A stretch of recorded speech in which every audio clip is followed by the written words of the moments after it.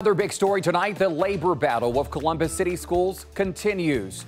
20 meetings. That's how many times the district and the union have met but failed to agree on a new contract. The latest meeting started this morning with a federal mediator but ended this afternoon with no decision. 10 TV's Ashley Bornanson spoke with both sides on what happened and how close we are to a compromise. Ashley.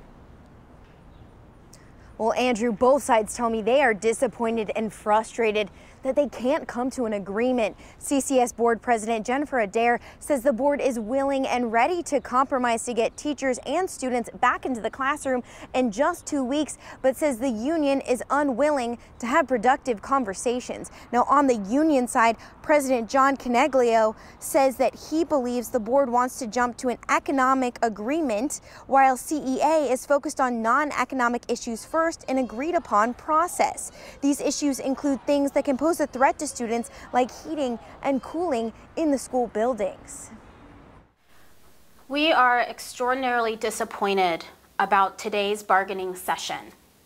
While we came to the table ready to negotiate and ready to consider a comprehensive counter to the board's offer, CEA has not responded in good faith. Our renovated buildings, newly renovated buildings that have were literally roofs leak, the heat doesn't work.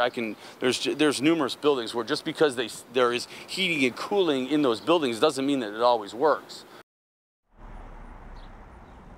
Now, Coniglio tells me that as of tomorrow, they will be filing that 10-day strike notice, but this does not mean a strike is imminent. Now, in the last hour, I spoke with some parents who were sharing their frustrations on social media and their concern for what this means for not only their children, but the entirety of their families. We'll keep you updated on air and online as these negotiations continue. But as of right now, there's not a scheduled next meeting.